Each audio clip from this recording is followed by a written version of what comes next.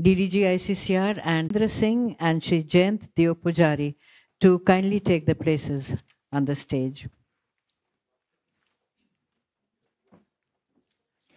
The topic of this session is career opportunities in the field of Hindi, Sanskrit, or other Indian languages, Indology, Buddhist studies, Yoga, and Ayurveda. In this session, representatives of various organizations would be making their presentation and talking about career opportunities in their respective fields.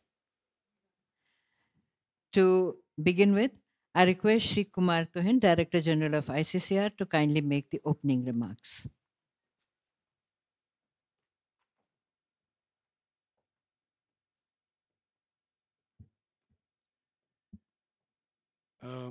Good afternoon, friends. So, welcome to the post-lunch session on the second day of our Knowledge India meeting. And I mentioned post-lunch session because now we come really to the bread and butter issue of our conference, which is to deal with career opportunities of the students and the scholars who are working in these fields abroad. This matter has been flagged to us in ICCR and also has been irritating the minds of people who are dealing with this area for many years now, as to how do we sustain the interest of students abroad, how do we sustain the interest of scholars abroad, and the fact that there may be a decline which is not only occasional but actually appears to be a consistent decline in the numbers of students, at least in some main areas abroad, has been pointed out and is very, very obvious. So what do we do with this? Now, it is not that this matter would have a very quick solution. Also, it is not that this is only typical to India studies. This may also be true with many other subjects also. But still, this is still a fact which I think warrants our very, very serious attention. And therefore, what we have tried is that in this session, we have brought the people who are real experts, who are domain experts in this area, who are dealing with this topic day in and day out, so that they can provide a perspective from industry. They also provide a perspective from some of those specific domains in which there may be potential for engaging with students, engaging with the scholars, and also create some sort of incentive mechanism or some sort of an outlook in which people can look up to the day when they can pass out, they can study these subjects and hope to have a decent career. So therefore, we have today both our apex chambers here, CII and FICCI, and also with them, we have also some of those associations, some of those experts and institutions who can provide light to us, who can again touch different aspects of it. And again, I'm not expecting that we will clearly have a solution at the end of this, but at least we will begin to explore the contours of those solutions. So we have, apart from CI and FICCI, we have Publishers Association of India, we have Ayurveda Drug Manufacturers Association, we have Professor Punya from IIT Roorkee. Have I missed anyone? Probably I've covered. So what my request then will be that in this backdrop, if they can, maybe initially they can speak for about 7, 8 minutes, 9 minutes, because we have about 2 hours time for us. And then thereafter, we can again, as we have been doing in the past also, we can open up the floor and we can take your inputs, your suggestions, and also we can have some interaction so that by the end of it, we can get some better sense of where we are standing in terms of career opportunities. Thank you very much. And let me invite, okay, so let me again hand the floor back to Sadhana ji so that she can take it forward. Thank you.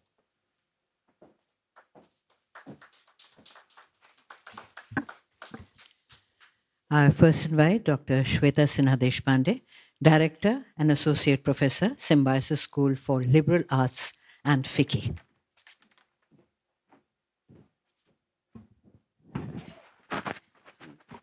Thank you, Sadhana ji. Good afternoon, and welcome to this post-lunch session. I have to first and foremost express my gratitude towards ICCR and MEA for inviting me here. Amongst such stalwarts on Indian knowledge systems that I really feel little actually in that sense, because your experiences are way about the Indian culture is far more enriching than my own. And the last 2 days have been extremely intriguing and enriching for me as an academic. I'm an archaeologist and an anthropologist by training. I also lead academic institution, an undergrad program. And I think that kind of gives me a certain perspective into the bread and butter issue Ambassador Tuhin talked about. While Indian knowledge systems, or for that matter, any traditional knowledge system is under the radar right now. We are struggling under the wake of Western knowledge systems or Western ideologies and philosophies. It has its own positives. The technology, the way we've evolved, has been something integral to the reason why we are all here. But I think in the post-COVID era, what has happened is the life that individuals led and the struggles that they felt led them to focus a little more towards what do I have for me in this for the future. I think what do I have for me in this for the future has become the source of the bread and butter issue, leading to a decline if for programs which are not employability centered. So humanities and social sciences are suffering, language studies are suffering across the world, not just in India. And therefore, Indian knowledge systems, I would say, is not something that is very different. It brings together not direct employable skills to begin with for a young student.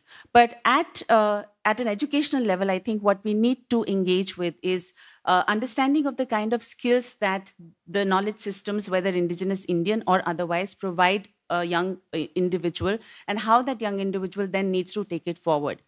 The term 21st century skills is something that has been propagated by the World Economic Forum. And it talks about critical thinking, it talks about experiential learning, it talks about being able to work with a diverse population, research and writing. And frankly speaking, after having all the conversations that we've heard since yesterday, these are some skills that are definitely available within the Indian knowledge system. And what needs to be done is that it needs to be integrated within the knowledge base that we are using at the school level or at the college level.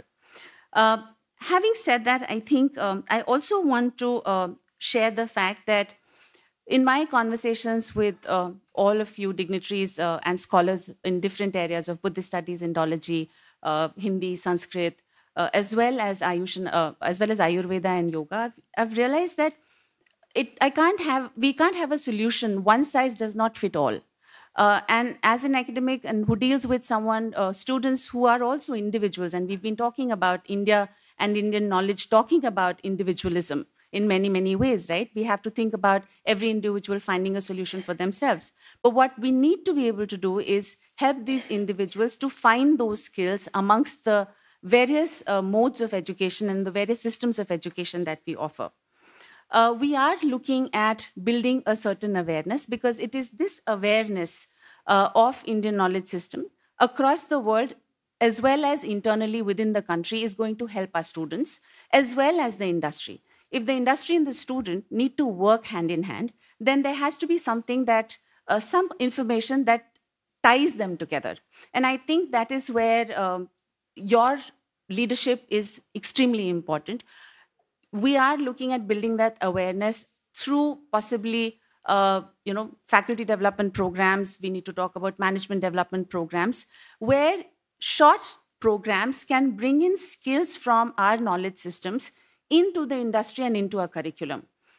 Trying to portray this as something out and beyond, I don't think is going to work. And I think the earlier session kind of indicated towards this, that what is required is a slow baby step a process, a systemic process which tries to tie the loop where we are bringing in language. So you have Sanskrit and Hindi, as well as other traditional languages, because the knowledge is embedded in these languages. So we need scholars who will be able to study these manuscripts and give us those nuggets of information, which then as institution builders, as industry members, we integrate within our systems, because it is only through a very logical, systemic pathway can we bring all of this into the mainstream curriculum. It cannot be imposed upon. It has to be done slowly. So in terms of the leadership that you bring in your own nations, in your own communities, what we are looking at is having you participate and help us bring that knowledge to the forefront, which we can take forward. I think the conversations around the change that the world is going through, so my undergrad degree was in history, and history talks about something called the axial age. An axial age is a time in the world history where there is a huge change that comes through. And I think in terms of India and its position in the world, that we're inching towards that, right? And to be able to represent that, we need to showcase a much more structured, articulated program in terms of the Indian knowledge systems to the world. And therefore, through the conversations across the breakup sessions yesterday, we heard about regulatory bodies, regularized curriculum, maybe a standardized exam, all of that. And I think a lot of it was also set towards government support. And the government support, definitely, like ICCR is taking forward, we are looking at supporting all of you, because it is through support with you and the students that you will engage with, we can build exchange programs. I come from Symbiosis, and Symbiosis has worked with this idea of exchange programs where students from India and abroad travel to each other's universities. And when international students come to our country and to our college, we do offer a very integrative program on India. This program is not just about the traditional Indian society, but it also talks about India today.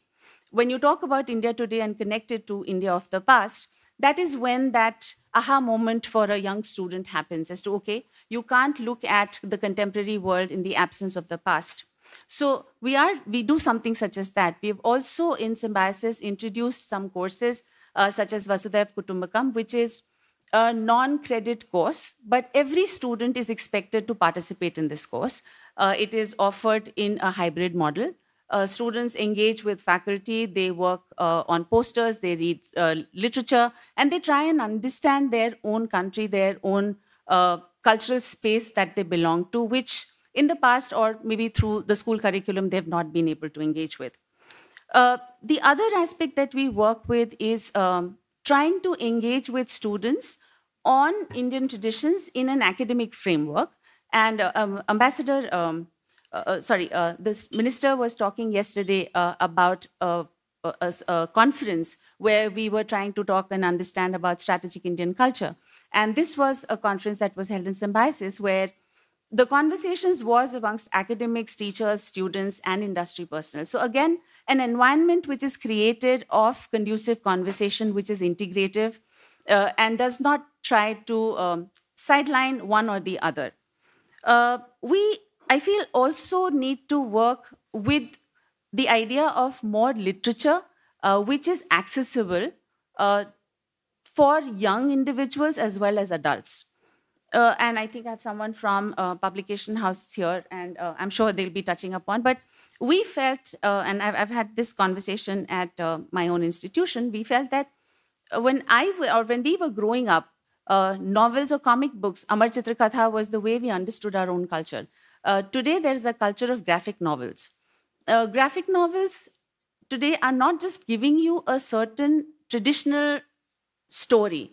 They also talk about the kind of skills, the kind of nuggets of information that you can draw from. And again, that is where we need Indologists, we need scholars from Buddhist studies, we need scholars in Sanskrit and Hindi who can help us build this narrative graphically, either in print media or in an online media. It is through this information that we will be able to create generations of young individuals who will then contribute and understand their own culture and take it forward, whether it is in industry, whether it is in the diplomacy, whether it is in academia. But in the absence of these, inclusive approaches, it will become extremely difficult for any knowledge system to find a foot in the door that is already closed for us. and finding a foot in the door, I think, is the beginning and not the end. Activism might not work, but advocacy will.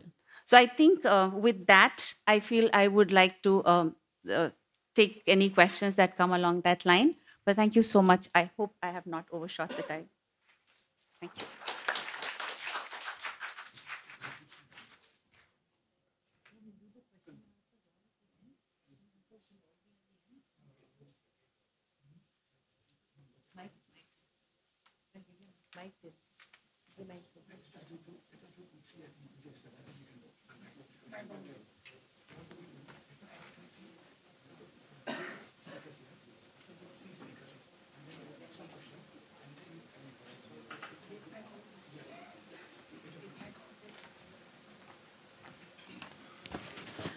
We'll do question answers after every 2-3 speakers.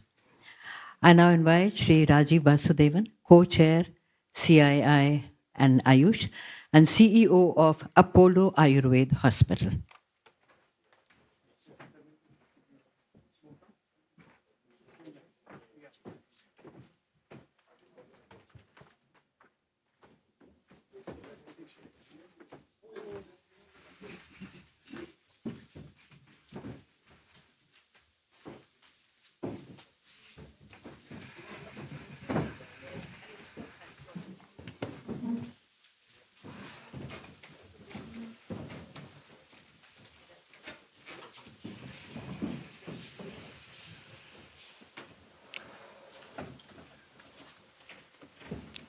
Thank you, Dr. Shweta, for making a fantastic opening speech.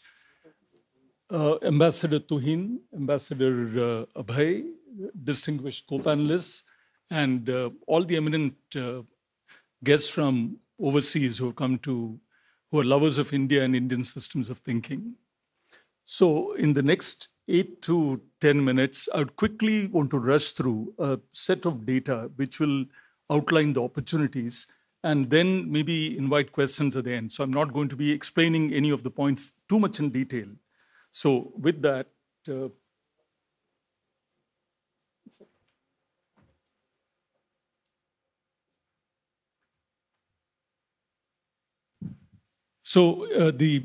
idea would be to reach career opportunities in going through a sequence of points which will allow us to grasp it better. So if you look at the fact that today, this is a very, very seminal study covering 204 countries over a close to 30-year period. And it shows that, first of all, people are living longer, but people are living with greater amount of disabilities across the globe. And the developing countries are affected even more. But the other thing to remember that even in countries where the longevity is high, the quality of life is suffering, whether you take Japan or you take the US or Europe. Right? This is the trend which is available. So this slide is very important. When we look at opportunities in an ancient medical healthcare system, which is also a knowledge system, let us not forget that. So when you look at I don't think you can see this, there is a continuum of healthcare. We often tend to think of these traditional systems only in the form of medicines, right?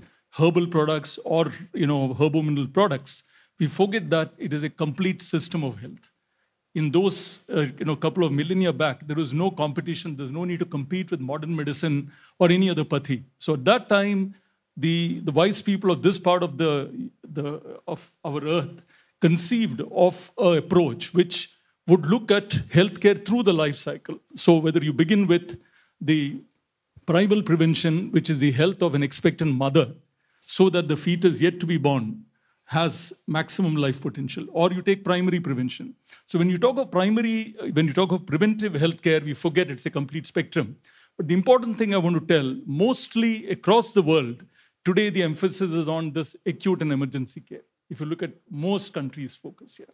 So if you look at it before and after, and that's where Ayurveda has got a unique application, right? So I'll come to this. The secondary prevention and tertiary prevention in particular and promotive health is going to be a very important opportunity. Suffice it to say, Ayurveda has got mainstream relevance. It complements what modern medicine can do, right? So whether it is a pre-acute, acute, emergency, post-acute, Ayurveda can be the treatment of choice for non-emergency medical care. Very different from the purely resort type of pictures that some of your countries or some of you might be familiar with. Right? So these are things which we currently do in India, which is approved by insurance, which is approved by health insurance companies, by the central government, and so on. So across mainstream medical specialties, mainstream chronic diseases, rehabilitation, all of this is being done today as we speak in India. So the other very interesting thing is that in this complete symptom-oriented healthcare system that we have, we forget that it is the patient who carries multiple diseases. Ayurveda's paradigm gives you a whole person approach, which not only takes in more than one condition at one time, right? And this is the largest healthcare share of healthcare spend globally. In the US, 76% of healthcare spend goes on people with 5 or more chronic diseases, right? In India, it's not very different. Of course, insurance typically is paying for single disease treatments. So I would say that in addition to disease, we're talking about compromised quality of life. So this is a huge area of opportunity uniquely before Ayurveda and yoga. So the other part to remember is that Ayurveda restores a virtuous cycle of good health. Why do we bring this? Because you're talking about career opportunities. What would people in your countries, by learning, where do they apply it, is the point we're coming to. This definition of good health that was enunciated by sage Acharya Sushruta some 2,600 years back, 700 years back, right? That still is far more encompassing than the WHO definition, which dates back to 1976, right? In one go, it posits a framework for positive health, right? And Ayurveda restores this entire thing. This is what immunity means. Immunity is not the presence of vitamins or taking some tablets or supplements. It is the presence of all of this. So positive health.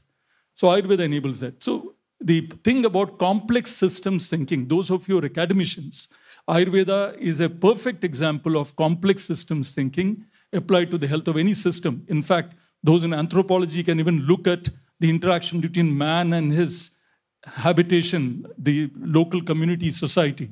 It is so comprehensive in its approach. As you can see here, environmental factors, the diet, lifestyle, the genetic profile, all of this in a many causes, many effect paradigm.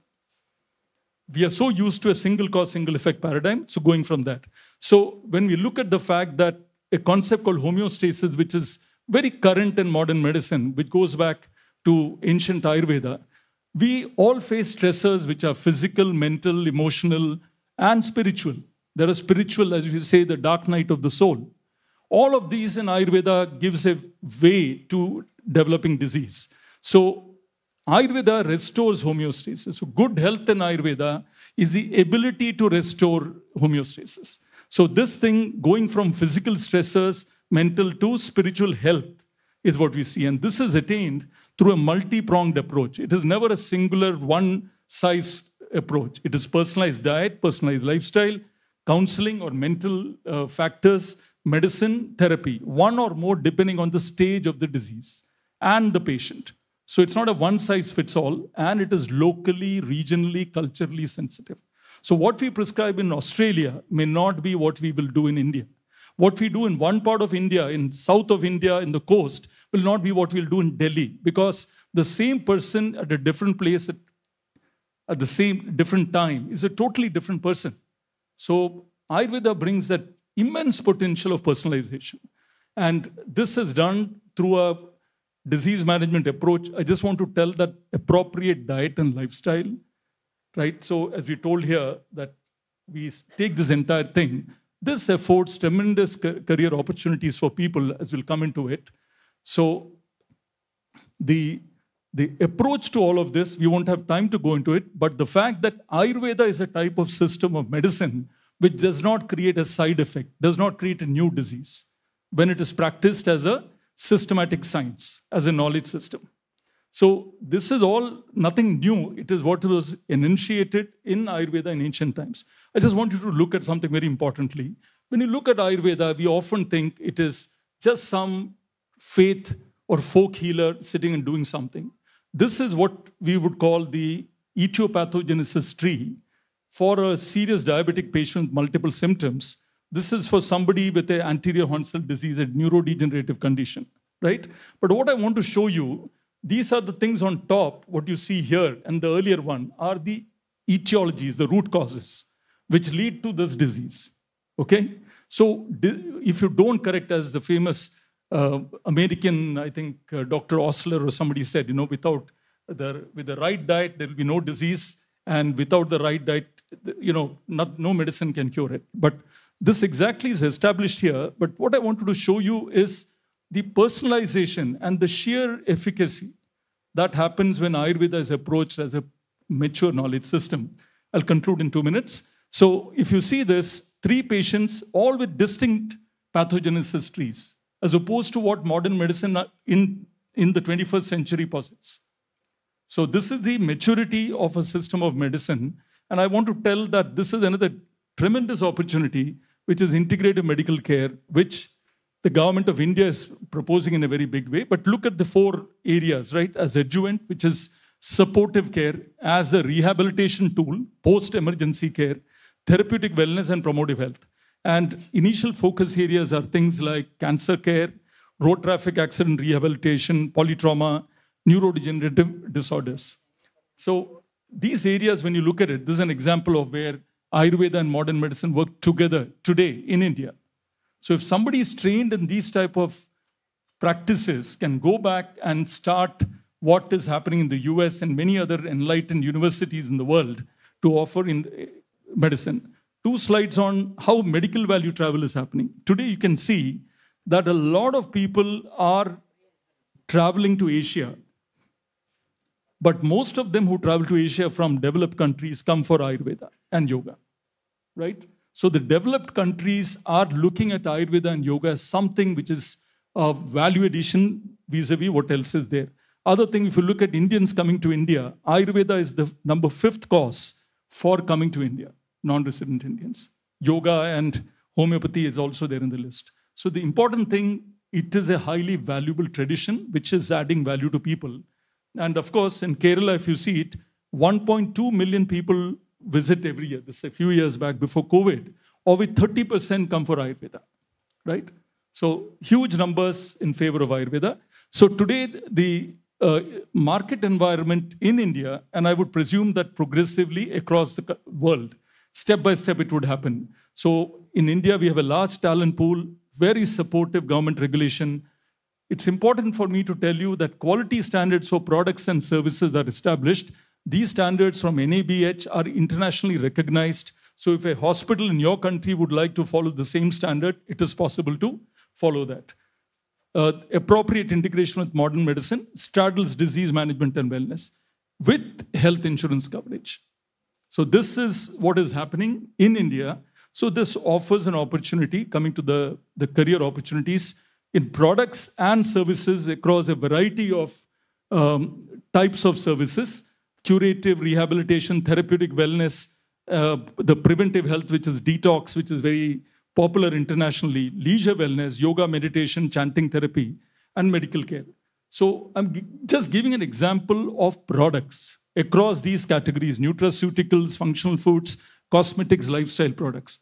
What could somebody who learns this in your country actually do? I will tell you, right? So they could manufacture or market some of these products.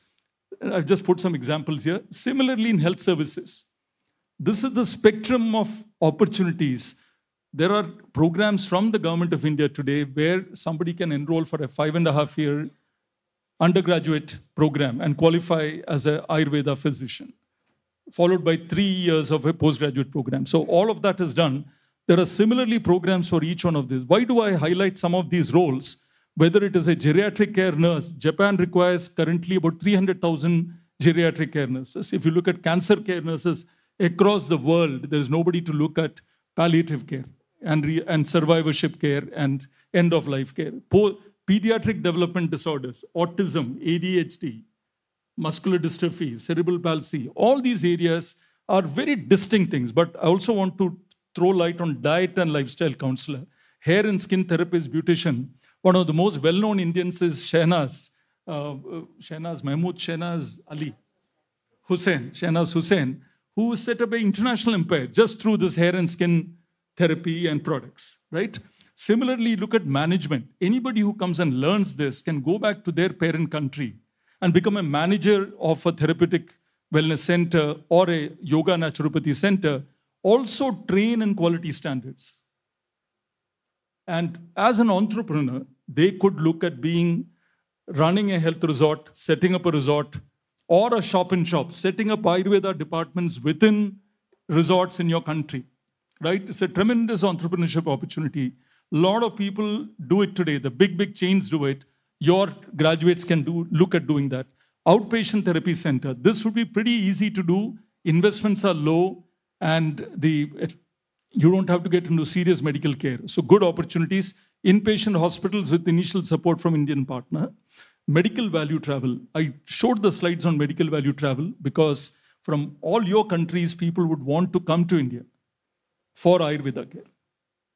They can work here and work as a business development partner from here for Indian companies because somebody's familiar. Also a distributor for Ayurveda products. To sum up, NCDs, non-communicable diseases, chronic diseases, contribute the biggest chunk of healthcare needs, as well as rehabilitation. Preventive, curative, promotive healthcare. That's the spectrum of healthcare that is there. Huge demand for wellness, physical, mental, spiritual dimensions. And Ayurveda and yoga are well placed. So there are attractive opportunities. Thank you very much. I think I've taken 5 minutes more than my allotted time. Thank you very much. I'd be happy to take questions.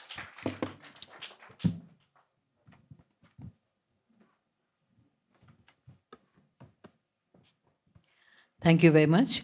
I now invite Shri Pranav Gupta, General Secretary of the Federation of Indian Publishers, to make his presentation.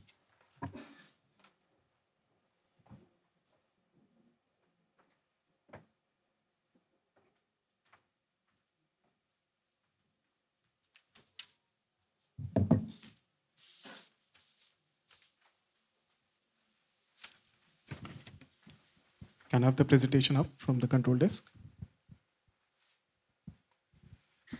So, namaskar and good afternoon, everyone. My name is Pranav Gupta. I'm the General Secretary with the Federation of Indian Publishers and Managing Director with a company called Prince Publication.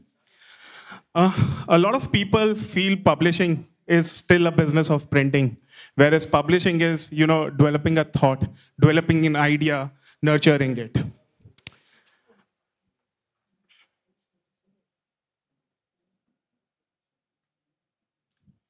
Yeah.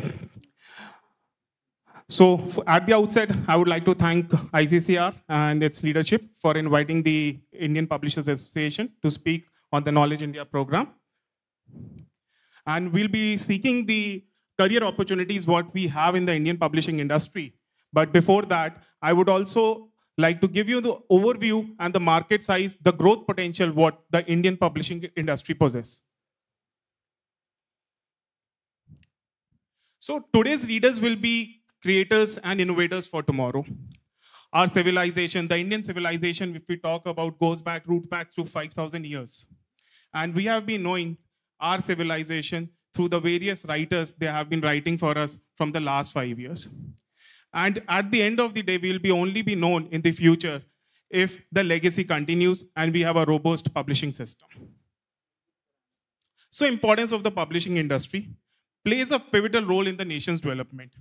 Though we may not be a very, our role in the nation development may not be looked at in a very tangible format, but yes, there's a greater thing as a qualitative change we bring in the society, the knowledge what we bring in everyone's life. Connects culture to local to global. So whether we talk about from the cuisines traveled from one part of the world or the, the designs or the textile designing from one area to the another area, all has been transformed and has been traveled from books. Publishing industry, I always say, is the lifeline of the education system, and we'll discuss more in detail in the next few slides. If I talk about the economic contribution, it drives both the domestic as well as the international economies. If you look at the domestic front, the Indian publishing industry contributes 0.08% of the GDP. We are one of the largest publishing nations who export books from India to more than 160 countries across the globe. US, UK, and Ghana are the top 3 importers from India in terms of importing print books. We are the engine of progress, encourages creativity and innovation in all aspects. A quick overview about the Indian publishing industry. We are the world's 3rd largest print book market, just after US and China. We are the 2nd largest in terms of English language book publishing, just after the US. 24,000 publishers operate in India, and Indian print book market was at 722 billion in the financial year 2019-20, and it's almost growing at the close to 20% CAGR, and we are expecting to cross 1,000 million by the March 2024. If we talk about the publishing industry, we can broadly divide into 3 main categories: school education, higher education, and the trade book market. So 96% of the publishing consists of the education, and the 4% is the trade, which is the leisure reading, the adult fiction, non-fiction. So the publishing ecosystem in India, it's mainly divided into 3 verticals. So school education, largest in the world by the number of students. Majority of the school textbook publishing happens is the state sponsored by the NCRTs and the state boards. What is happening? Sorry,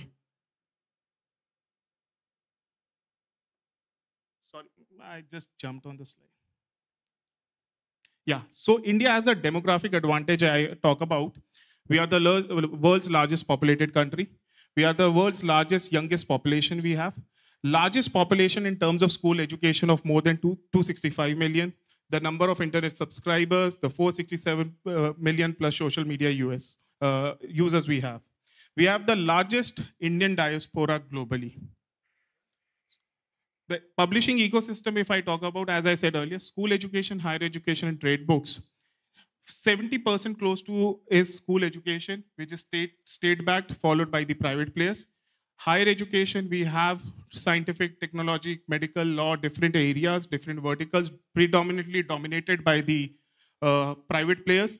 And if I talk about the trade book market, it's a growing market, and we will deep dive where we see a lot of career opportunities in the trade book segment.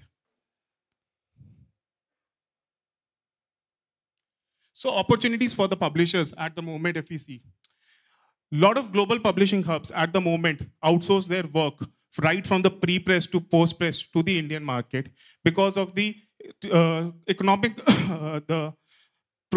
in terms of doing the production at a very competitive prices, comparing it to the West, in terms of pre-press, designing, marketing, transportation, everything. Education sector is growing, and Indian curriculum and the pedagogy is quite capable, and it goes well, especially with the SAARC countries, few of the South Asian countries, and Indian educators have been able to design educational curriculums for a lot of African countries at South Africa, Ghana, and everywhere.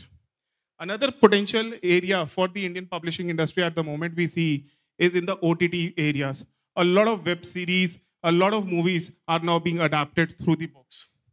And another area, which is the growing area, which we will deep dive again in the next slide, is the language publishing. So as the Schedule 8 of the Indian Constitution, we have the 22 languages. And Hindi is the predominantly one language where we have a large number of books and everything gets published. But there's a lot of translation which is happening in India and the other languages. So school infrastructure, if I talk about, in India, we have more than 1.5 million schools. Higher education, if we talk about, we have number of central universities, state universities, deemed universities, colleges, right from the high-grade institutes like IITs, IIM, AIMS, IITs. And the new education policy and the recent Government of India move has also given the opportunity for the foreign universities to enter India. So new education policy, which was rolled out under the leadership of the Prime Minister Modi, is a very vast and a robust exercise which India will go through a traditional Indian knowledge system in next 10 to 15 years. It is going to be rolled out in a phase-wise manner. It's going to be executed. And a lot of things have already started taking place. So NEP talks on a variety of subjects, but I have kept my slides related to what it talks about the promotion of Indian languages, arts, and culture. So India's rich cultural heritage is a global treasure. our culture we talk about is almost a 5,000 years, a rich culture we have. We have more than 19,000 dialects and number of languages we have in the Indian publishing system. There has been various challenges also we possess as an industry. Number of languages are also there which are about to get get a. If I talk about the technology and documentation part, web-based platform to document and preserve all Indian languages, these are certain initiatives which are being also done. Scholarship and incentives, ICCR has been promoting a lot of scholarships for promotion of Indian languages, but we need more institutes like ICCR to help in this regard. So new education policy from the school education perspective, it talks about one at the school level is to achieve 100% gross enrollment ratio by 2030. Another key area for in this where the publisher comes in is the use of mother tongue, a local language or a regional language until grade 5. And this creates an opportunity for the Indian publishers to promote and publish a lot of new books. In the higher education also, the government recommends to have a lot of local language as the medium of instruction. And in recently, certain state universities and state boards have also already translated some of their English language textbooks into the other Indian languages in the field of sciences and medical as well.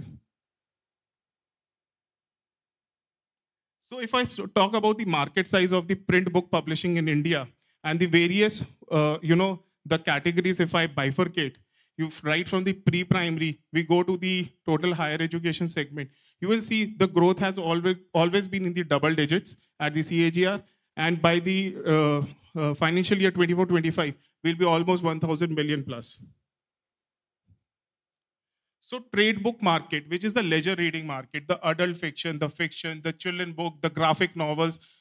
If I talk about that constitutes almost 4% of the Indian publishing industry. If I compare it vis-a-vis with US, UK, Australia, the trade book market for India is quite low still, if I talk globally. But if we see at 2014 and 15, our trade book market was close to 1900 billion rupees, which further grew up to 28 billion rupees in 1920. And if we see that trade book market in terms of language, it was almost 11 billion in English in 2013, which grew up to 14. But you see a considerable increase from 2013, from 14 to 20, from English to Indian languages. The number of books and the market size for Indian languages has been growing. So if we see, we look at the chart, the pie chart at the market size by the languages, Hindi dominates the complete segment by 33%, followed by Marathi, Malayalam, and Bengali. And then there are other languages in which the books gets published. Number of books published in various Indian languages. So we took the chart of the year 2021, and almost 146,000 books were published in the year 2021. Out of that, almost 45,000 books we had in English, followed by Hindi. Then we have a lot of publishing happening in Tamil, Bengali, Odia, Marathi, and we even have a folk for literature, religious books, which gets published. So if we see the topmost spoken languages in the world, out of that, you will see 5 to 6 Indian languages, they fall into the top spoken languages of the world, right from Hindi, Bengali, Urdu, you will see Marathi, Telugu, and Tamil. So here comes the career opportunity, the roles and opportunities what we have in the Indian publishing industry. First is the authorship. So any of the students, scholars who are studying abroad or understanding and also studying the Indian languages, they have a great potential in terms of writing books, research articles, and everything. Especially if they are doing some kind of research on subjects like Buddhism, Ayurveda, and so on. There's a lot of potential for the scholars to enter as an authorship as a profession. Then editors is one of the main, the backbone of, in terms of the literary sense. If we talk about, editing is one skill set, because majority of the publishing houses would prefer to have those set of editors who can do editing in more than one language. Translators plays a very critical and a crucial role when we talk about, international students studying Indian languages, because translation is something, a lot of people in today's time talk about, that we have softwares, AI tools which can easily translate, but it is the human who understands that emotion, that value, that meaning, which where the translator plays a key role. I believe the DDG himself here is a translator and poet, and he has studied number of languages. I was looking at his profile. So the essence of the translation, I would say, is something purely human that is required. Digital marketing is one another area which is growing in the publishing industry at large. So scholars, students, people who understand more than one language can make customized digital plans. In today's digital marketing, where we have so much data, where we can have each specific campaigns, where we can have, genre-based campaigns, where we have a region-specific campaigns. So any for students who pursue their careers into this marketing segment and having knowledge about, more than one language makes a lot of sense. Content development is another area where, people at different area, they need customized content. Today, everything is, need and specification required. Specific requirements are there by a different set of organizations. And, at times we get, even in the publishing industry now, we get sometimes insurance companies to write, manual books for their HR, for their marketing toolkits. So a lot of content development opportunities are there within the publishing industry. Voice-over artist, extremely flourishing industry at the moment, I would say. The rise in the audiobooks is growing at a very fast pace. It's a very, so not only in terms of audiobooks, even the podcast, the kind of attraction it has gained in the youth is immense. So voiceover artist, both in terms of, for animation, for audiobooks, is a great potential for the students who can speak in more than one languages, who can read and write in more than one languages. Literary agent. A literary agent is something who technically negotiate rights between two set of publishing houses. So for an instance, if an ex-publisher in Delhi, they have published a book in English or a Hindi, and somebody in Spain or Germany wants to take rights. So literary agent is an established industry everywhere globally, and it is through them these a matchmaking of these publishing houses happens. And if a literary agent is another profession and a career which a scholar can always assume to, can create. And sales and marketing. A lot of US, UK, and European publishing houses have their offices now in India. And similarly, now Indian publishers are also expanding their international reach. So it will be always good for the scholars in terms of who understand different set of languages. For an instance, if I have to open an office in, let's say, Germany for my European Union business, and if I get a German student over there or a German employee who understands both German, Hindi, English, it makes my life easy. So there's a lot of opportunity in the management, in the sales, marketing, and in the admin roles. So as I say, publishing is the lifeline of the education sector. I'll just quickly touch base that apart from publishing, the scholars, they can also, try their luck in the education sector. And I will not deep dive. So these are the key 3 to 6 areas which will do. So teaching is one. So if you see, we have a large Indian diaspora in the Gulf region, and a lot of Indian schools and international schools teaching Hindi. We have a lot of CBSE schools, a lot of international schools which are into, which teaches Hindi and other Indian languages like Malayalam, Tamil, Telugu, Bengali. So a European teacher applying a job in that Gulf area also understands Hindi and the other Indian languages will always have a better potential to get a job in these set of schools. Rest is research, policy, counselors, librarian, admin, and special educator. So through this, since ICCR invited us from the publishing industry, few key recommendations to grow the Indian publishing on the global footprint would be the enhanced training opportunities for us. Under the guidance and the supervision of ICCR, we can also look at, creating a Translators Guild of India, because that will be the bridge between, for the scholars to understand and adapt more and pursue the careers in the publishing segment. Structured training programs. Training programs in terms of book publishing and translation is need of the hour. At the moment, there are only 3 to 4 programs in India in terms of publishing, and only 2 programs which are happening in their translation. One at the Ashoka University and one at the Jadavpur University. So some kind of financial support for the translators so that they pursue their career in this segment. Language-centric institutional mechanisms where we can have the involvement of both center and state. Cultural diplomacy and international promotion. That has to be the mandate for all our Indian embassies and the at the Ministry of External Affairs and all the 38 premium ICCR institutes we have. And at the end, I always say, India needs a strong book promotion policy. The policy where we talk about creating right from the Mohalla libraries or having a book promotion officer at the district level, or we talk about,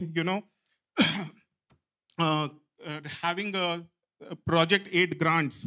And because we have credit lines with a lot of African and Asian nations, that could be one of the things we need to have. And more of the campaigns like Har Haath Ek Kitab or Padhe India, those kind of campaigns, like the Prime Minister created one of the campaigns, instead of offering a bouquet, offer a bunch of a book set. So those campaigns needs to be run for in the interest of the publishing industry, not only at India, but at the global level. And when we talk about the knowledge-based economy, the Federation of Indian Publishers received a message from the Honorable Prime Minister, and where he has acknowledged the role of the publishing industry. So the Amrit Kal of next 25 years is a period to give wings to our aspiration. Build a strong, self-reliant India.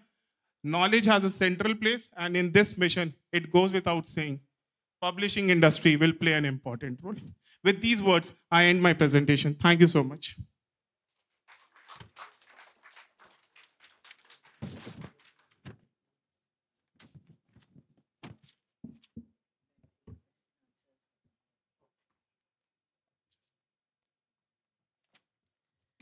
Well, after 3 speakers, we'll now have a bout of some questions, if you have. Questions, oblique suggestions.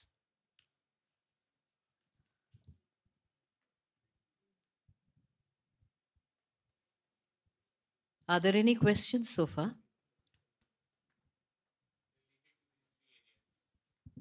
Any questions related to the 3 areas on which, yeah, Mike,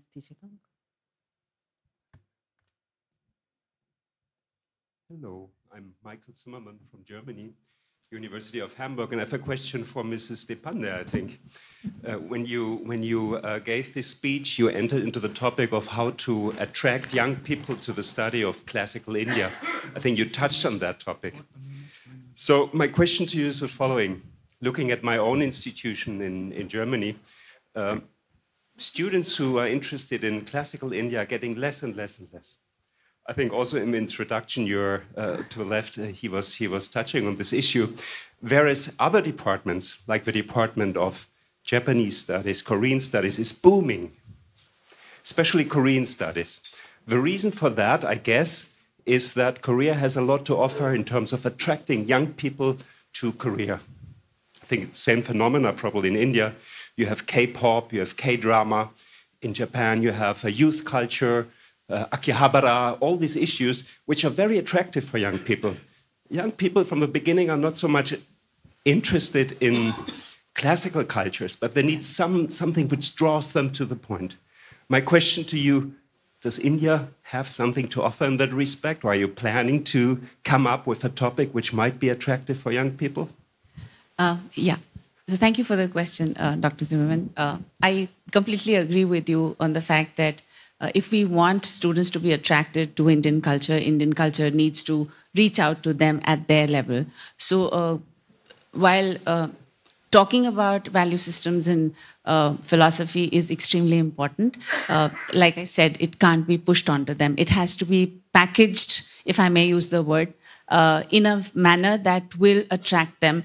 And I think the government is working towards, coming up with frameworks where they will be able to come up with media programs as well as educational programs within the country, which will invite students from abroad in an academic framework. So, for example, I run a liberal arts program. A liberal arts program is a very different from a conventional education program in the country, which allows students to engage with disciplines across humanities, social sciences, business, and media. And what we do within the program, and we do have a large number of exchange students who come to us, is while we are skilling them in all of these areas, we are also skilling them and helping them understand the Indian knowledge system or the Indian philosophy, the Indian traditions. We are trying to understand, for example, if I may take, we offer a course on Mahabharata. And the course is not just about the philosophy of Mahabharata, but we look at it from different perspectives. We look at it from the perspective of archaeology, history, political science, sociology. And the output of that is not necessarily just imbibing those values, but seeing how the student can apply that in the business sector, for example. We're talking about business ethics, where Mahabharata is being used extensively. We are talking about Arthashastra, where we are talking about its role in diplomacy and statecraft. So if I feel that what we need to do, and I'm sure the government is looking into it, and FICCI and all other stakeholders will contribute towards this, is to make Indian knowledge systems more accessible, right? And the access will have to come in from the academic field, but as well as from areas where students are engaging with. So e-space is extremely important. The cyberspace is important. The media space is important. So that is something that will have to be taken forward if we are really looking for the Indian narrative to go forward from where it is. I hope I answered your question. Yeah, thank you. Could I add to that? Could I add to your answer? So, Professor Zimmerman, just a quick point to add. If you look at the fact that today the young in particular are looking at they're environmentally conscious, they're looking at organic, they're looking at whole foods, they're looking at good for health, right? So these values resonate very well, and there's a huge market in Germany for Ayurveda and yoga, and therefore going away from the usual careers, this affords a very good thing. So I think more than Ayurveda, we didn't touch upon that part so much, but the fact that there is a tremendous environmentally conscious culture which is behind Ayurveda, which could resonate. I think to add to that, what we need to do is we need to look at the nuggets of information that exist in our systems of knowledge and then integrate it into different aspects, whether it's sustainability, whether it is health, whether it is mental health. The world today is talking about mental health in such a big way, where the Indian psychology and the way you talk about the self and the larger globe is extremely important. And if those are integrated in that fashion, I think there's a lot more accessibility of Indian knowledge systems in the world abroad. Yeah. Thank you, John Wardle from Australia, Southern Cross University. I guess this was in some ways presented to you, Dr. Vasudevan, but also more generally. And I guess one of the things that we have in our centre, we teach AYOSH. We have students going through that. Next year, we're bringing the first Department of Foreign Affairs and Trade funded traditional health knowledge tour of students through India. Next year, there's a lot of interest from the students where the issue is they hit a brick wall with employers and businesses afterwards. And what we found is there's a lot of facilitators of links in Australia, economic links, the Chambers of Commerce, the Australia-India Chamber of Commerce, for example, is very interested in health, but focuses on vaccine manufacturing and, all those sort of other things. Indian knowledge is seen as a cultural cost to get those bigger prizes rather than actually a prize itself. How do we, I guess, flip that to get some of those decision makers which can serve as brakes towards collaboration and career opportunities to think about Indian knowledge as an economic growth engine, not just a cultural growth engine for collaboration? So, Dr. Waddle, I was just looking at your brochure as during the previous speaker's speech, and what you're doing in your university, in your department, is laudable, and it's extremely solid work. I also see that you are former president of the Australian Medical Association associated with your department. What I would tell is that every society has got an underbelly of health problems which are not being addressed. So if you look at what you're doing in your department, by bringing in Ayurveda and yoga into that, beyond naturopathy, I think that would probably bring tremendously valuable job skills, which makes them employable in the market a lot more, because we can extend the scope of the care that is being provided in your department. So I would just urge that both from an industry angle or from an association angle, we'd be happy to engage with your university to see how we can add value to your students and make them more employed. I don't know if that answers the question you had. No. Something more. A little bit, but more about how we can stop the perception. More about how can we stop the perception of collaboration and Indigenous knowledge between countries like Australia and India. How can we actually change the dialogue, the political conversation in countries like Australia, so it's not just about cultural connection, but economic connection as well? Yeah. Right. Can I take a quick... Yeah, sure, please. From the economic connection angle, there has to be a set of regulations which will permit this collaboration to happen. And I think today we have a very receptive government in India, and I think a very friendly partnership with Australia. And I think this is something that we should explore seriously to see in the realm of naturopathy, how do we really forge business opportunity? I think it is possible to take it step by step. I think to add to what Sir was talking about, I would like to say that traditional knowledge across the world has always been perceived as something more cultural rather than an economic aspect. And I think we were discussing this yesterday as well, that, if you're talking about health, if you're talking about yoga or Ayurveda, it needs to be recoined in the context of health, rather than using it as either a cultural aspect. So it's not a cultural artifact. It is something, it is a science. It has something to do with your health. And if we want to take traditional Indian knowledge as a scientific system of treatment or learning, then the conversation needs to change within the country and outside the country, and the government will definitely have to take a stronger role forward. But that is where I think the roles of young individuals who are studying these languages and these cultures in your country will play a huge role, because they will be the one who will be ambassadors of this information, which moves beyond a cultural narrative to an economic narrative or a health narrative or diplomacy narrative, whatever it may be that we want to explore. Thank you. One last question in this round, and then we'll proceed to the... I'm Idamar Theodore from Israel, and I'd like to address my question to Mr. Pranav Gupta.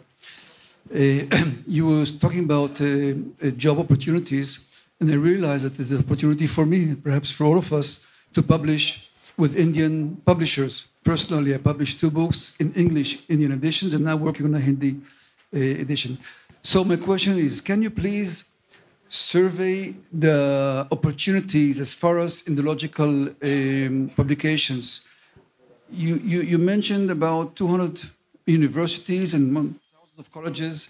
What is the scope for, I guess, for all of us to publish Indian editions in English and vernacular languages? What's the market for Indological literature? So almost if I talk about in terms of the education infrastructure, so all central and state universities and the deemed universities, they have the specific departments for these subject areas. And I see there's a huge potential for, in terms of the books, if they get published into the English and other Indian languages, the market is growing. And as you could see from my presentation, the number of students is growing with the increase in the number of institutions. And with the new education policy being rolled out, there has been a lot of students who have been dropped out during the course of their study structure, which the new education policy also brings them back. So I feel there is a very strong, growth opportunity and the strong opportunity for the, all the international scholars to get their books published, in the Indian market. And not only just the Indian edition, there are Indian publishers who are phenomenally doing very well. and probably, and a lot of, the Southeast Asian countries, a lot of African authors, they are now getting their original editions now published in India, and further they are being translated into international and other Indian languages. So India is eventually looking forward to become a publishing hub globally. That is the way we are moving forward. Thank you. We will now go on to our next speaker, Mr. Ranjit Puranik from the Ayurveda Drug Manufacturers Association.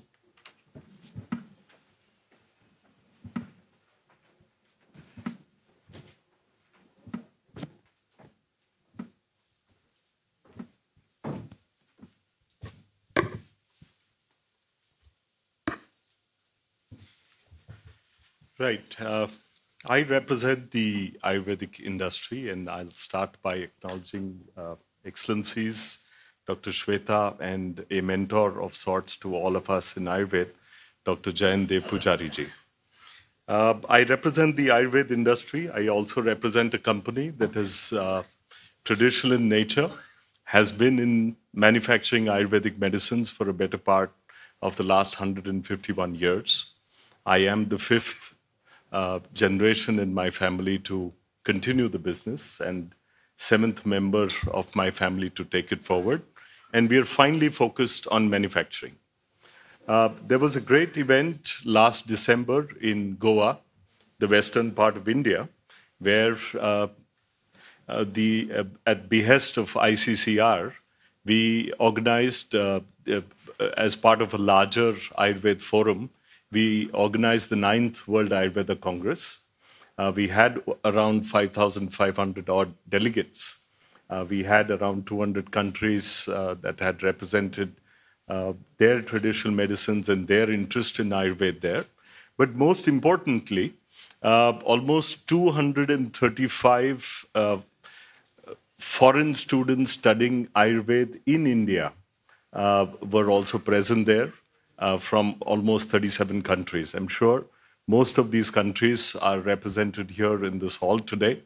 And the moment was a great milestone for all of us, because even the Prime Minister, when he came in for the valedictory session, made it a point to take a photo with all of those students. I wish I would have brought the photo right here and showed it off to you. But I'll introduce next. I will. How does one do next? I don't have it. Next. Can you do next? Okay. Right. I represent the Ayurveda industry. I'll just give you a small brief on this. Yes, we are traditional. Yes, we are, maybe our science goes back 2,500 to 3,000 years. But we are a robust industry today in India. It's estimated that our industry size is almost $23 billion in India. There are more than 8,800 licensed manufacturers. As manufacturers, we use over 1,200 medicinal plants, minerals. We use animal byproducts and also some marine origin materials in the formulation of all our medicines. There is a complete regulatory framework at par with pharmaceuticals present in India, which regulates us.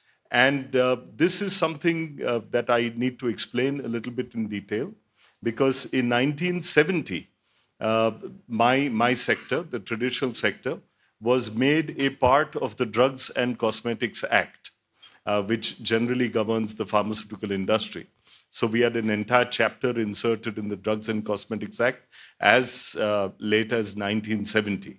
And the important part is that probably India is the only country that gave an absolute advantage, an absolute approval, to everything given in ancient treaties. So the first schedule of the Drugs and Cosmetics Act enlists around 54 ancient textbooks, which are compendiums of ancient knowledge, as reposed in Ayurveda, Siddha, as well as Unani. And these textbooks, everything given in these textbooks, as said 2000, 2500 years ago, some of the textbooks written even in the 10th century.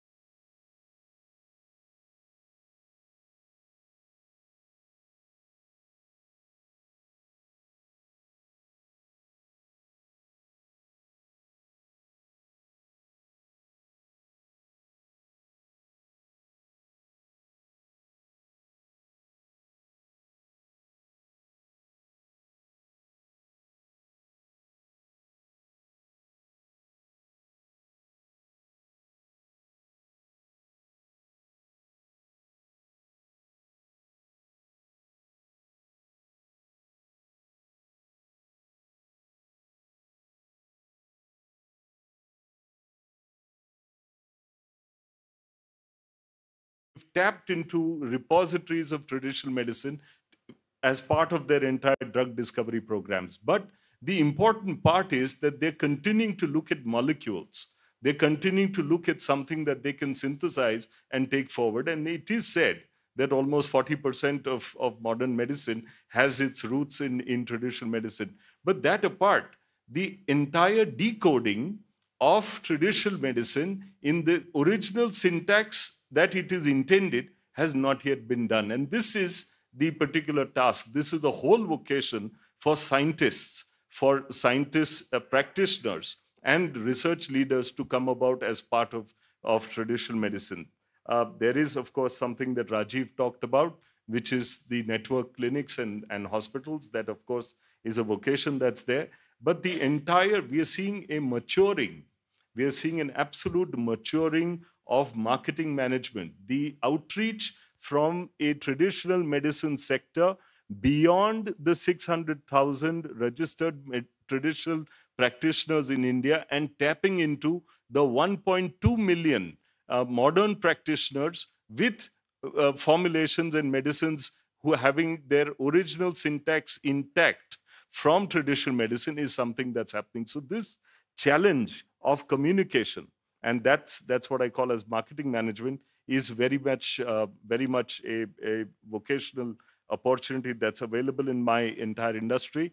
Today, media has taken great interest in traditional medicine in India, but you don't really see a lot of, we see a lot of writings about traditional medicine in the local languages, but you don't see it really come in major national dailies and supplements. So if there are students who are studying Ayurveda from your geographies and they can really write, then this is an opportunity that very much is there in my industry. I also see some future opportunities that come about.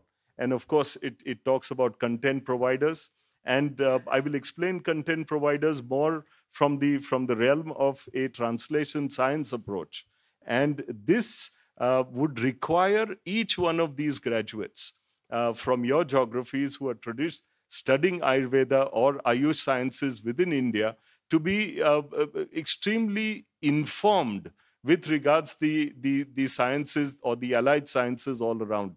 Because this entire aspect of translational science, to talk about the difference between a traditional approach to metabolism versus, it's something that a slide that Rajiv had shown.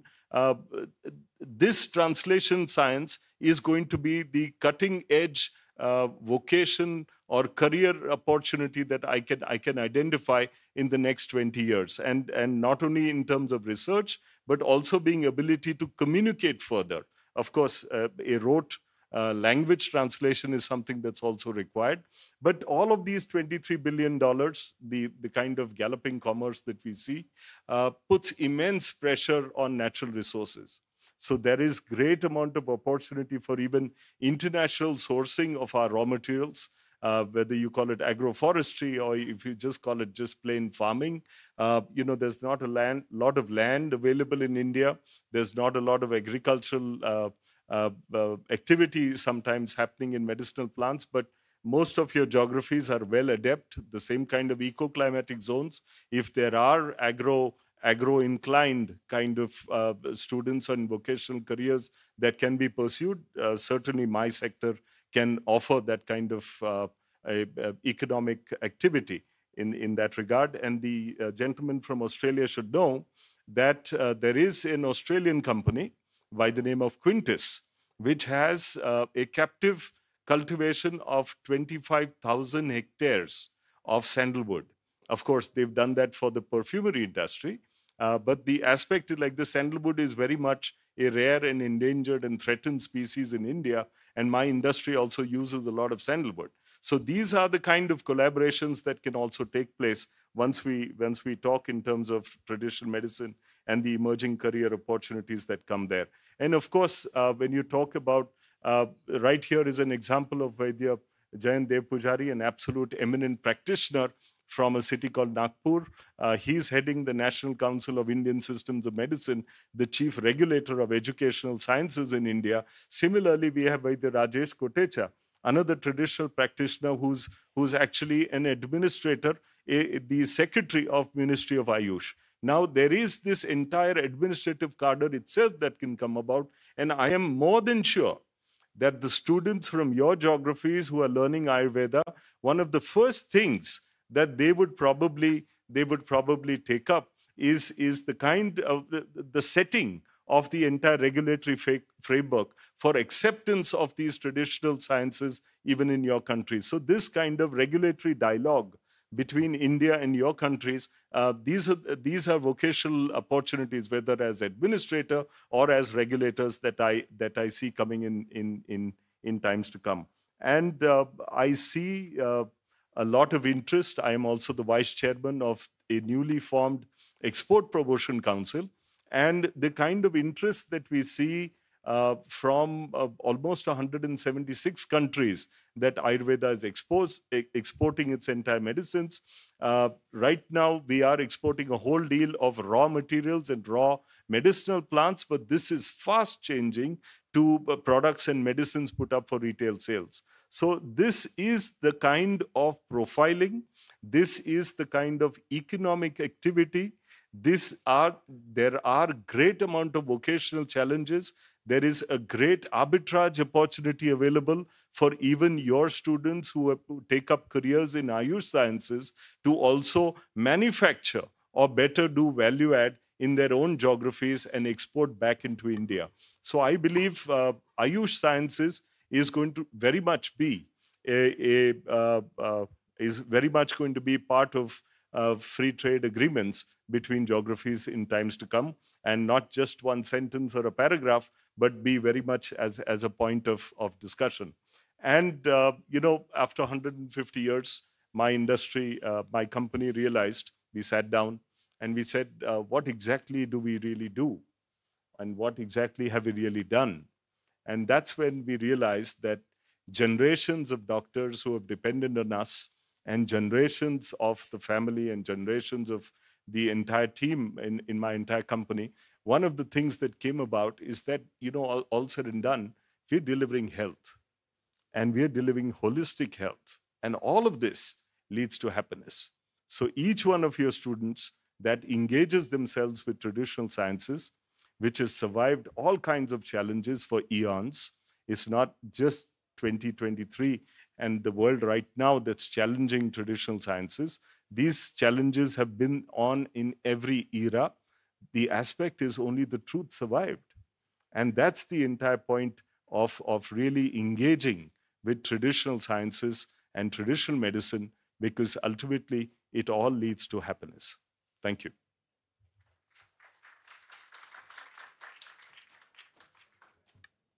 Thank you very much. We have two more speakers in this session. I call Professor Vishwendra Singh Punia from IIT Roorkee.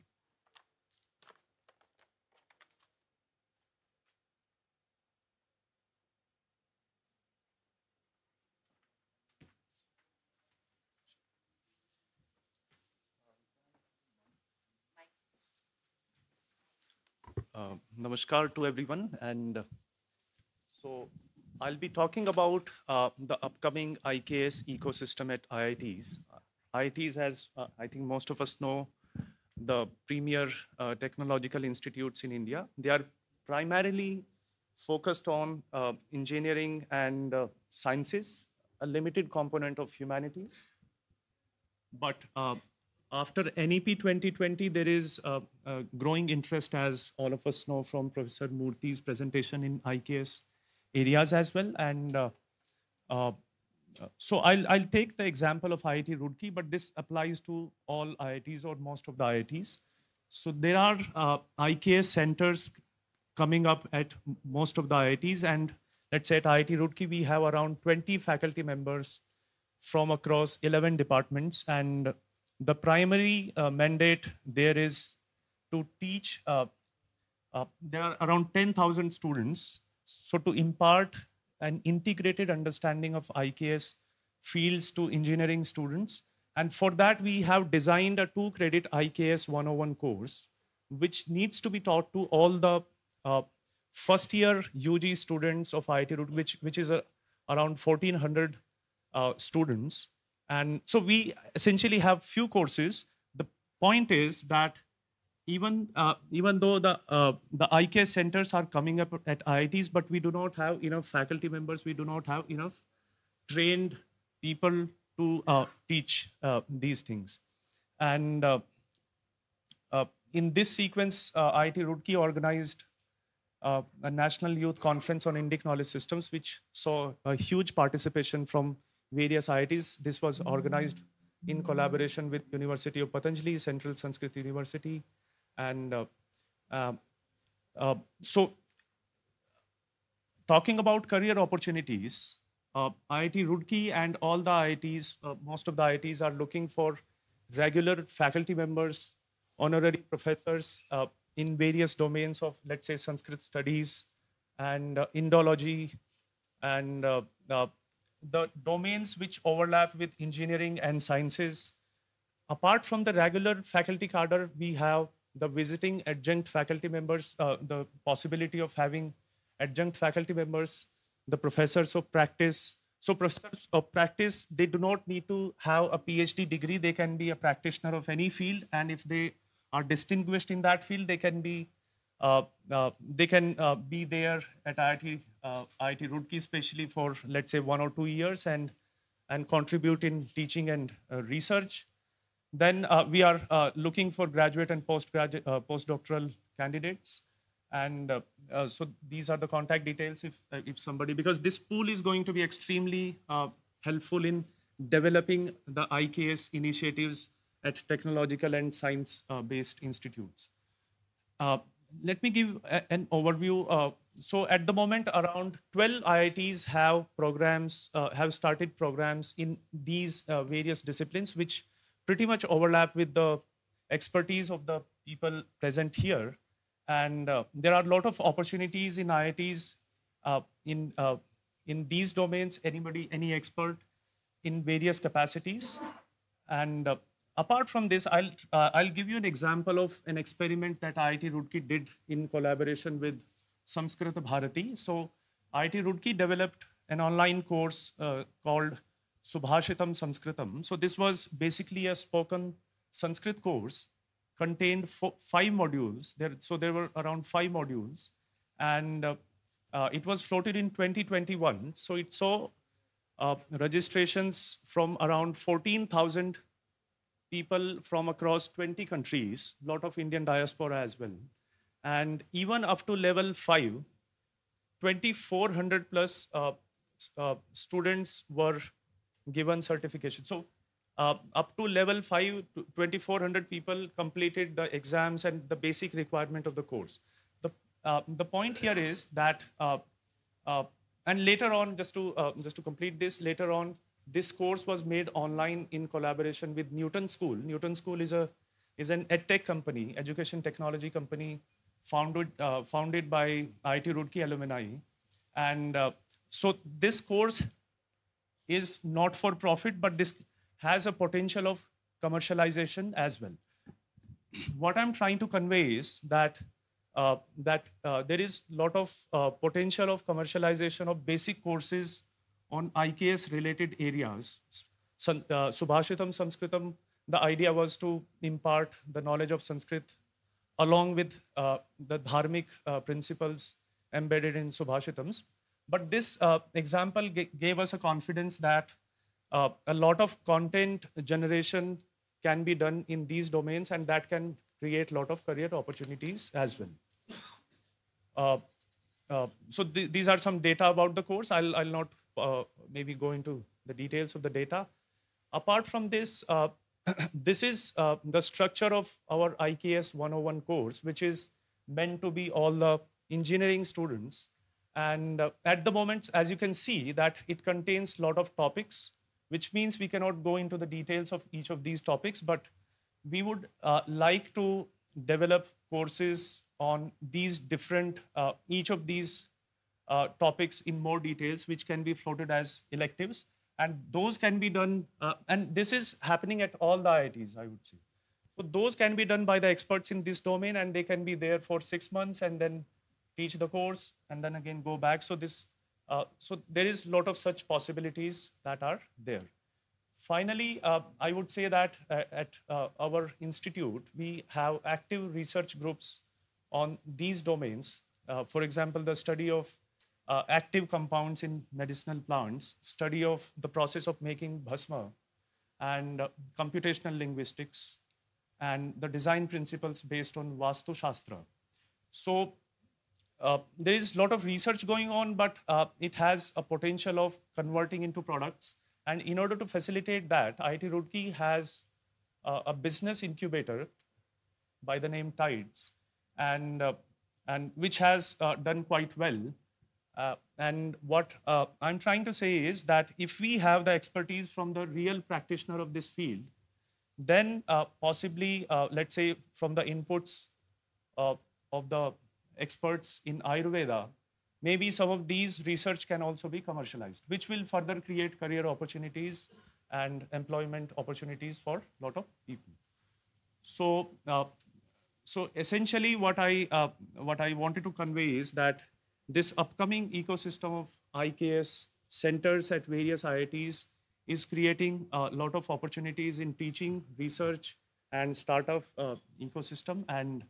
And for IIT Roorkee, you can always get in touch with at IITS. Thank you so much. And thank you to ICCR.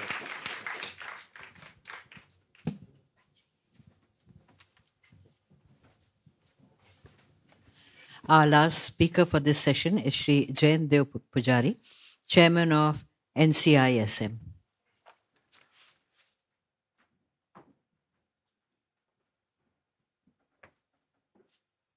So namaste to everybody and good afternoon. I understand that always these post-lunch sessions are difficult, not only for the listeners, but for the speakers also. So, and still you are clapping. I congratulate you all that it shows that you are all giving proper attention to what speakers are talking about. And here once again, I am very much thankful for the organizers for two things. One, calling a regulatory body here to discuss with you, number one, and that also on the opportunities, business opportunities, career opportunities. That is very important part. Just discussing academics, just discussing the subject, just discussing the expertise is not only enough, but we have to see how we can implement, how we can generate the Lakshmi out of that, out of Saraswati. And when Saraswati and Lakshmi, they go together, you know how very well a country or a land or even a globe, universe can grow like anything. So, as I told you, we have been established, NCISM is established by the Act of the Parliament, Indian Parliament in 2020. And we started working in our office from 11 June 2021. So we are baby that way, but we are a regulator. And you know, in every country, regulators, they are very powerful and they hold the many powers with them. So we started creating the regulations to implement our act, because act is always a precise one, and to implement that act, we have to create the regulations. So these are the new regulations based on the new act, and there are few opportunities for the people like you, experts like you, and we are making some provisions in our regulation also. The first one is we are very much close to Sanskrit, because Sanskrit is the basis of Ayurveda. All our texts are mostly in Sanskrit. And that's why those who are running Sanskrit departments, they are very close to our heart. And if they are studying Ayurveda text, then nothing like that. So you are always welcome for that. And we came up with a new system of education where main course is there, which has been taught in the colleges, in the hospitals, etc. And the other are electives. Those which are not in the main course, they are all in the electives. And as per National Education Policy 2020, we have converted these electives into the credits, and then this credit convert into marks, and they are those we have attached to the Viva marks. Those credits will be added in the Viva marks of that student. So for 1.5 years, the student has to complete minimum 3 electives. And we have a 5.5 years course. So minimum 9 electives he has to complete, excluding this internship. And for these 9, we are open. Now we are with around 30 electives. But with your expertise, you can write to us. And there is a structure for these electives. All these electives will be online courses, 45 hours, and some distribution is there. And there is a financial arrangement also. So if your elective is accepted by our commission, then there will be financial arrangement between your university, between your institute, with NCISM, that is National Commission for Indian System of Medicine. So that is one thing you can do. This we always prefer for an institute or a university, because we can go with an individual also, but it is always better for us to go with the institute.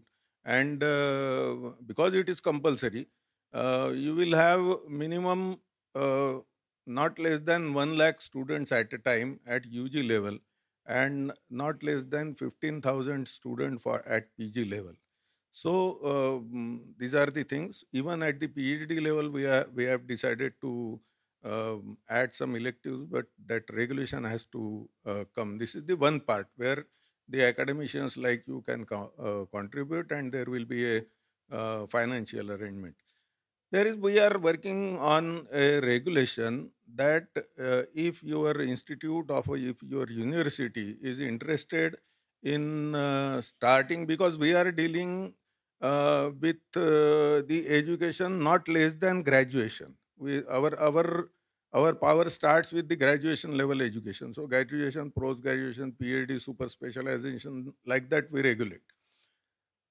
If your institute or if your university wants to start a Ayurveda college at your place, or in collaboration with the Indian universities, yes, there is a provision for that. And looking at the demand all over the world, there will be a great scope, and we are sure that we have worked over that there will be a financial stability for that course. That will be a sure one. And as ICCR is already providing scholarship to nearly 120 students every year who are coming from abroad to study Ayurveda here, 5.5 years course here, and they are again going back. So these people from your geographic locations, these students, will be of immense help to you to conduct this type of activities, because they are institutionally trained in India. So these activities are also helpful for you. Another thing is those who are working on the manuscriptology, particularly Sanskrit manuscripts, they are also welcome by our commission, because as Honorable Ranjit Puranik ji said, that our whole the regulatory structure for manufacturing Ayurvedic medicine is based on only 54 important granthas, that is text, that is traditional granthas. The importance he has already described. But Ayurveda is not limited to that. According to the estimation done by us and the other people, there are nearly 1 lakh manuscripts even today available all over the world, not only in India, but all over the world, particularly in European countries or some South Asian countries. If your institute or the person or a professor or a student from your institute, they are working on that, we will find out the way to help for such type of activities. So such type of proposals are also we are working for. For example, just example I will give you. And there is a book called Chatushantram, but it was written in basically Tibetan language, or it was translated, I don't know. And that we want to get it translated in English and Hindi, because the medicinal plants used in Himalayan range, they are very well described in the Chatushantram. So such type of activities are also welcome from our commission. The awareness regarding yoga is also increasing day by day, but there is an independent arrangement for yoga in the Ministry of Ayush, and yoga council may be established by the act of the parliament soon. That is what we are expecting. The courses, if you are running in Ayurveda, which are below the graduation, then again there is a provision for accreditation of such courses by Government of India, that is by Rashtriya Ayurved Vidyapit, RAV, that is. So if you search for this Rashtriya Ayurved Vidyapit, then you will get that portal for application for accreditation of such courses which you are running at your places, and your course, whatever you are running regarding Ayurveda, small course, less than graduation, will be accredited. That will improve the status of your Ayurveda course. That is what I understand. Now, this is the era of chain clinics. Our Rajiv Vasudevan ji is sitting over here, and you can take guidance and guideline from him, that how, in what way he is working, and you can try at your place with the help of your institution. And there is a huge demand for such type of activities all over the world. Here in India, nearly 6,000 registered medical practitioner of traditional medicine are there, and out of that 13,500 institutionally trained in India practitioners, they are practicing abroad. They have their association, they are going for teaching, they are going for giving advice, they are going for giving advice regarding diet and treating the patients. And now 16 countries, they have changed their regulation, and which is favoring to the practice of traditional medicine, so that rigidity in the world is regarding traditional medicine, and considering it as unlawful activity is reducing day by day. The best example is of Switzerland. Switzerland has made correction in their act to facilitate the practice of this traditional medicine, particularly Ayurveda, in that country. So the scenario of traditional medicine in the world is changing. Now India has become a leader in traditional medicine because of the activities and initiatives taken by Government of India. And the GCTM, Global Center for Traditional Medicine, has been established by WHO in Jamnagar, India. So the research type of research activities will also continue in that center. And this is the scenario. And you can find out the opportunities at your place. You can find out the persons and the initiatives which are taken at education level. I have already told you. And anybody working with the Sanskrit at higher level, higher than whatever is there, because Sanskrit this is the only professional course where language is compulsory. In any other professional course, language is not compulsory. So in NCISM, we have made compulsory for first year to all BAMS students. And in postgraduate also, if he is going to do a post-graduation in Samhita, that is classical text, then he has to complete few electives on the Sanskrit grammar and Tantra Yukti and Anukta and Leshokta, that all experts in the Sanskrit, they can understand this very well. So being a regulator, we are not in a way, we don't have any direct opportunity for employment or business, but still these are the initiatives taken by us which can help you people to take up such type of activities on behalf of behalf of NCISM. Once again, I am thankful to the organizers for giving me an opportunity to come over there and have 2 words with you. Thank you very much. Ladies and gentlemen, we've run out of time, as we have a session with the Honorable Minister of Education at 5 o'clock, and we have to prepare the stage for that. Keeping that in mind, we'll take just one question. Yes, and yes, just one question, and then you can continue with your questions outside while having a cup of tea. My name is Dembrel. I am from Mongolia. I would like to ask the question from Vasudevan and Ranjit Puranik. Because in my country, the Himalaya, the industry, manufacturer, they exporting Ayurvedic medicine. Do the Ayurvedic factories study certain geographical specific people's lifestyle and dietary and culture and weather, some of those things? And because my friend asked me bring some Ayurvedic medicine, Himalaya drug from Delhi. Because when the drugs selling in Ulaanbaatar in Mongolia, the color smell is different from selling in Delhi.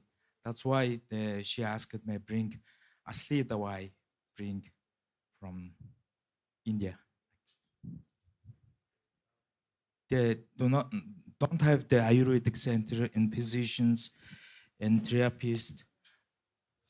Your question is either an Ayurvedic medicine from or a medicinal plant from the Himalayas, or is about a medicinal plant manufactured by a large Indian company called Himalaya Drug Company. Now, why would the medicine, the same medicine, be different in aroma, texture, and feel as marketed in Mongolia versus marketed in India? I am not the best person to answer that question, but yes, I can tell you there are times when in India we are allowed to formulate the medicine in a particular manner, but maybe your regulatory paradigm demands that the company had to reformulate the formulation to comply with your regulatory standards.